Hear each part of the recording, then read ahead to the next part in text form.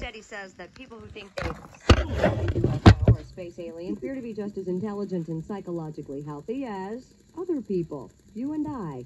A report in the November issue of the Journal of Abnormal Psychology says that researchers found that UFO reporters scored no worse than other people on tests of psychological health, intelligence, and fantasy proneness.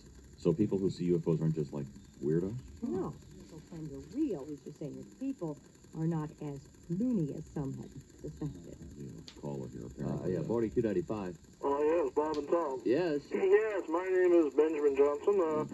I'm a noted lawyer, and I'm proud to say that I've seen UFOs, and I'm glad that finally a report has come out letting people know that we're